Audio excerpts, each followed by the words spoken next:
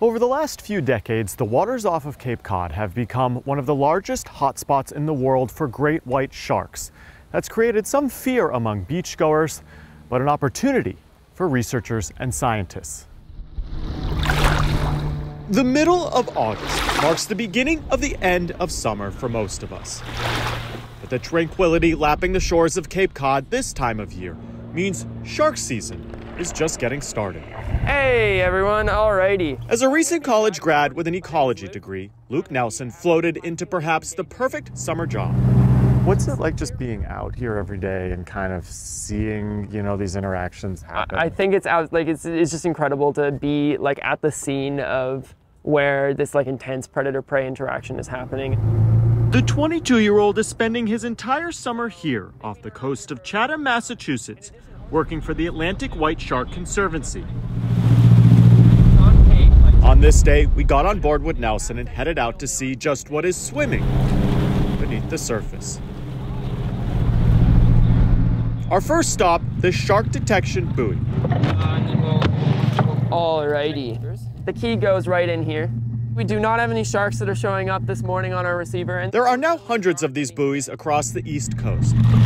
Researchers will tag a shark with a transmission device. If a shark swims within 500 meters of a buoy, activity is picked up and then recorded. It's a really great touch point. Maddie Poirier is a community educator at the Atlantic White Shark Conservancy. So this is an area that we call South Shark Cove. Each time a shark is detected, it's plotted on this map. You can see that he's been detected in a lot of different places. Where you can see pictures of the shark, how far it is from shore, even the name it's been given by researchers. Growing up here, none of this existed when I was a kid. I mean, you just had no idea what was out there. No clue. And you swam anyway. Right. Cape Cod is one of the largest white shark hotspots in the world right now.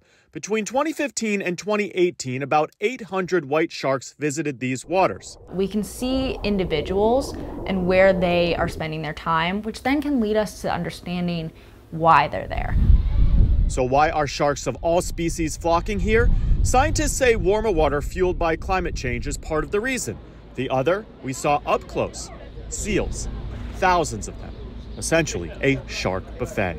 Oh, perfect. Yeah, there's a seal right there.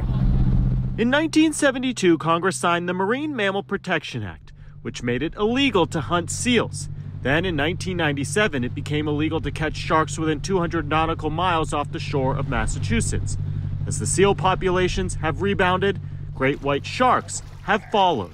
If we can learn more about where they are in particular, some places more than others, that may help to inform some habits. Right. Do sharks get a bad rap sometimes? Sharks, I think it's this primal fear we have. That's John Chisholm, an adjunct scientist with the New England Aquarium.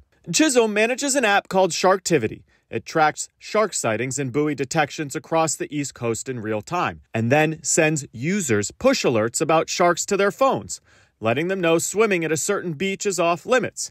This year alone, the app has had 750,000 downloads. A lot of people, believe it or not, even with all the signage, weren't aware that, the sharks were this close to the beach. All of this technology is giving researchers a better idea of just how many sharks may be out there and their habits, which helps to create better public awareness and public safety plans, especially when 5.23 million tourists flock to these shores each summer. It's a data point, it's citizen science, as we like to call it. And then when we get so many of those, we can, look at patterns and where and when they occur.